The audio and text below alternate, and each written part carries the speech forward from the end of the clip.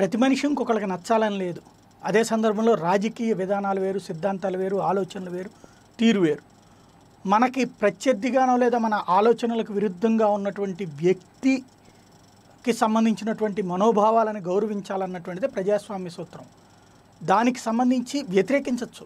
ఆ వ్యతిరేకత అనేటువంటి మన అభిప్రాయం, అవతల వ్యక్తి అభిప్రాయం, అవతల వ్యక్తికి ఉండేటువంటి హక్కు ఉంది అని గౌరవిస్తేనే ప్రజాస్వామ్యం. అవతలోడు నేను చెప్పినట్టు వినాలి, అవతలోడు నేను అనుకున్నట్టు నడవాలి, లేకపోతే కనుక వాడు దుర్మార్గుడు అనుకుంటే అది దుర్మార్గమే. ఇక్కడ భావ ప్రకటన స్వాతంత్ర హక్కుకున్నటువంటి పాయింట్ అదే.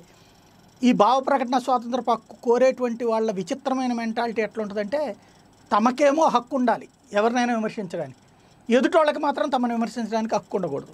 ఇలాంటి వ్యక్తులు ప్రస్తుతం దేశ ద్రోహులుగా మారుతున్నారా, లేకపోతే కనుక దేశం అంటే అల్లాటప్ప అనుకుంటున్నారో తెలియదు.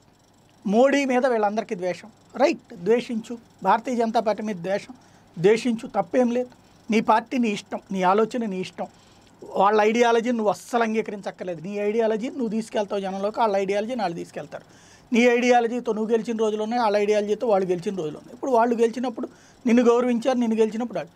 ఇది ఈ రెండు పార్టీల రెండు సిద్ధాంతాల మధ్యన ఉండాలి, కానీ దాన్ని దేశం మీదకి ద్వేషంగా తీసుకురావడం ఏంటన్నదే అర్థం కాదు. ఇప్పుడు మోడీకి గట్టి బుద్ధి చెప్పాలి చైనా. ఈ కూతలు కూసేటువంటి వాడు ఏ దేశం తరపున మాట్లాడుతున్నాడు? వాడికి ఏమన్నా చైనా పిలిచి మెచ్చి మాకతో గొప్పుతుందా? ఇంకో పక్కన ఈ ఎలా ప్రవర్తించాలో తెలియదు, ఎలా చేయాలో తెలియదు. పో నువ్వు చెప్పు, ఏం చేద్దాం? ఇప్పుడు చైనా వాడు వచ్చి నో మ్యాన్ జోన్లోకి వచ్చాడు, రావద్దని చెప్పి అవతల బాంబులు పెట్టి లేపేద్దామా, లేకపోతే మిస్సైల్స్ వేద్దామా? వాడికి వచ్చిన తర్వాత వాడు ఆ నో మ్యాన్ జోన్లో మనము తిరుగుతాం, వాడు తిరుగుతాడు. అప్పుడు వాడు వెయ్యడా?